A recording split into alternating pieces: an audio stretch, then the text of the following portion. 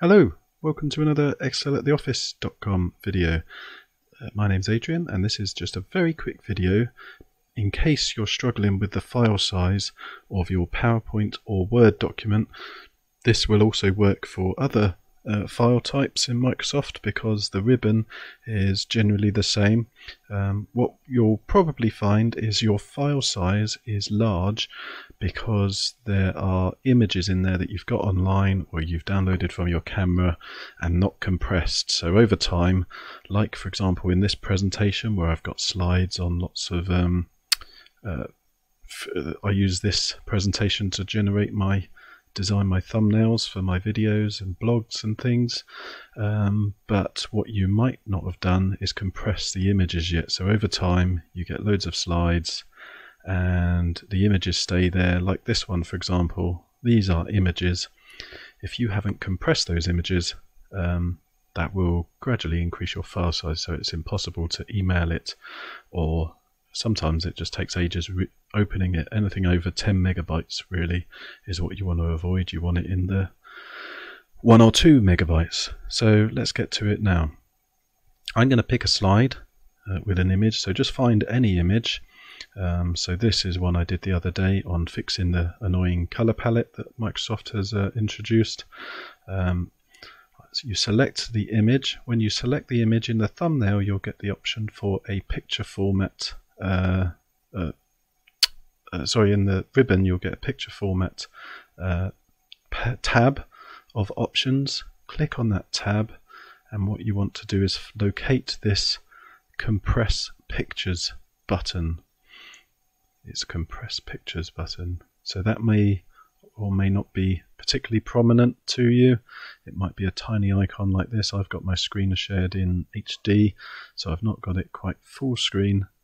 It might be a bigger icon to you, but it looks like that. It's basically looks like some arrows pinching all 4 corners of the image thumbnail. So I'll click that, and what I'm going to do is choose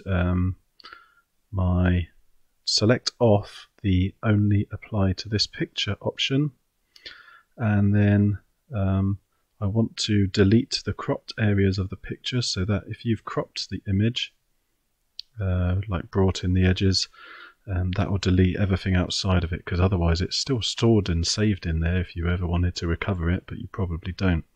And then you pick from the resolution. Now these are all grayed out to me because this is already a very low resolution image, because I've already done this process and it was only taken from a screenshot in the first place, which is generally lower resolution.